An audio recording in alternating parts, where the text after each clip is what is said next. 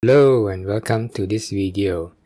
In this video, I will show you how to use IDA to debug and patch a file, a crackme. So go and download this crackme and then put it somewhere on your desktop like I have here. Inside of it, there is a crackme1.exe. Let's run it first and see what it does.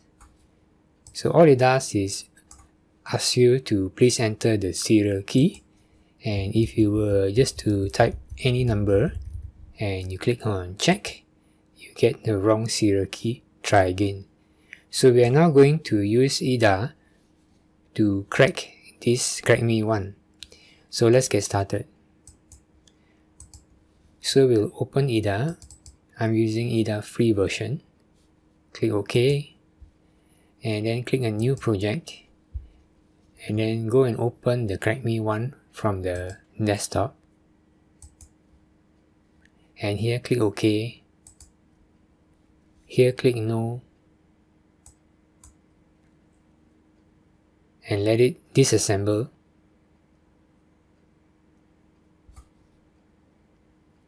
And analyze.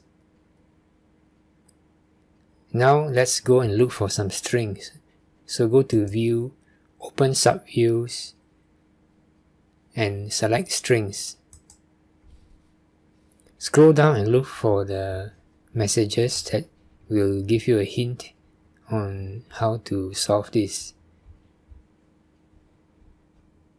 And here you find congrats. So let's double click on this string and it cross-references you to this data section.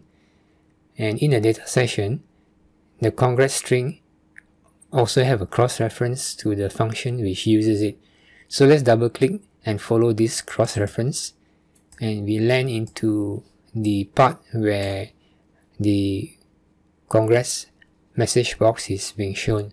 On the left is the congrats message box, on the right is the sorry, wrong serial key message box. So our objective is to try to get it to come to this part and show the congrats.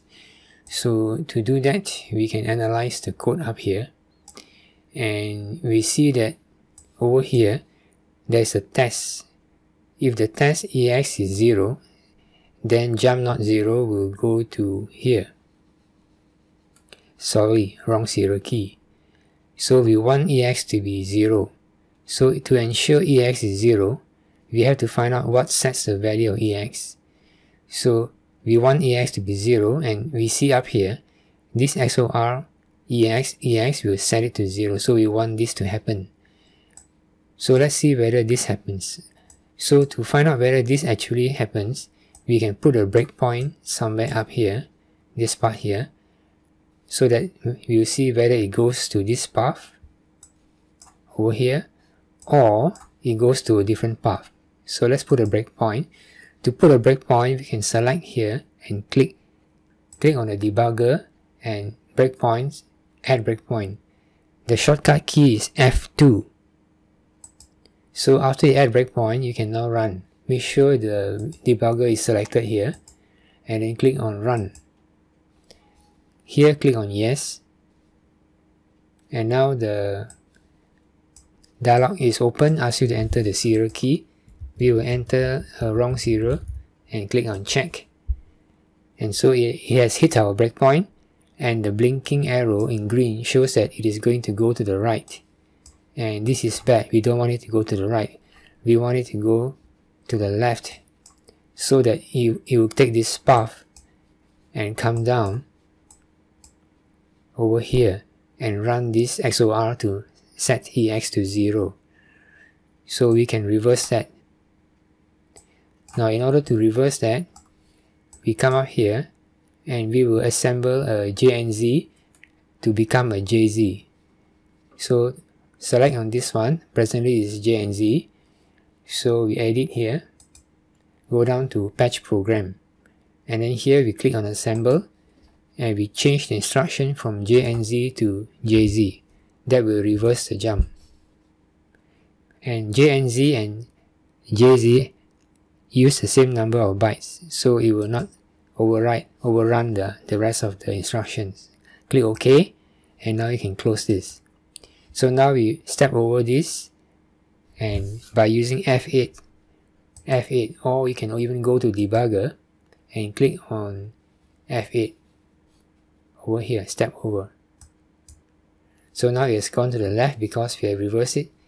And now over here, we want to know where it's going. So we have to step F8 again. And now the red arrow is blinking. That means it's going to go to the right, which is no good. We want to let it go to the left. So here also we have to assemble a J and Z. So we select on this one, come up to edit, and come back here, patch program, assemble, and here we reverse the JZ to JNZ. And as I mentioned, JZ and JNZ use the same number of bytes, so it will not overwrite the instructions that come below. So click OK to assemble it, and now we close. So now we press F8 again to see whether it goes to the left. It should go to the left. Yes, so it has gone to the left. Now it's over here, and it's going to come here and XOR. So let's F8. It has XOR EX. So now you see the register EX is 0. That is what we want, alright? We want EX to be 0. And the other reason why you want EX to be 0, because over here, the message box API needs EX to be 0. I'll explain later. So now, over here, let's continue to F8. And now when it tests EX will be 0, and now it's going to jump to the left because the red arrow is blinking.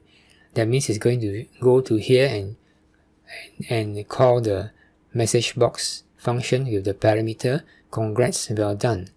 So now if we go and look at the API for the message box, the API for the message box is found in the MSDN documentation. So message box has these parameters. The first parameter is the handle. So this handle here is the EX that needs to be 0. A handle to the owner of the window or the message box to be created. If this parameter is null, meaning 0, the message box has no owner. So we want it to have no owner. So we want this to be 0. If it is anything other than 0, the message box will not show. So that's why it's important that the push, this one, needs to be 0. As I have explained before, whenever you are going to call an API, before you call it, you will push the parameters to the stack, which is down here.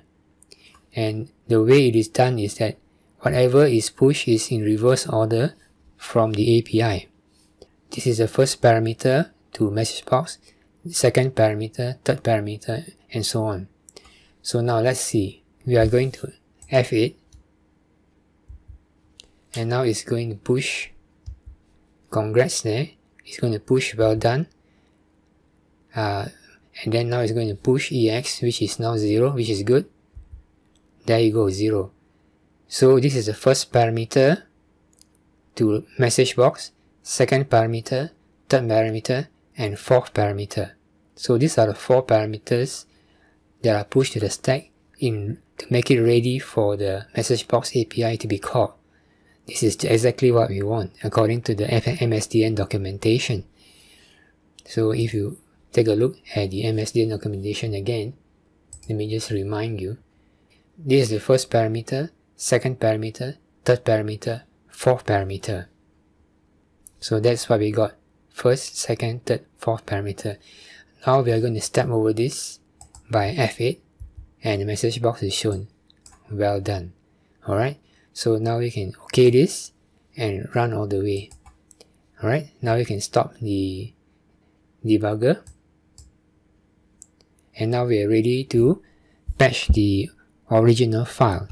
So to patch the original file that we need to patch is this one. Presently it has not patched the original file yet. it has only patched the database. So we need to patch the original file. So to do that, we click on Edit, we click on Patch Program, and now we go to the last one here, Apply Patches to Input File. And then here, this is the input file that you want to patch, but before we patch it, we create a backup. Then we click OK. Alright, so now we go back, we can see there is a backup here. Alright, and this is the patch file. So in case you made a mistake, you can still have a backup of the original before it's being patched. So let's try to run this now, the patch file. And now we enter anything, whatever, doesn't matter. We click on check, and we have got a good message. So we have successfully patched crackme1. So this is how we can use EDA to debug and reverse and crack crackme, and also to patch it. So that's all for this video. Thank you for watching.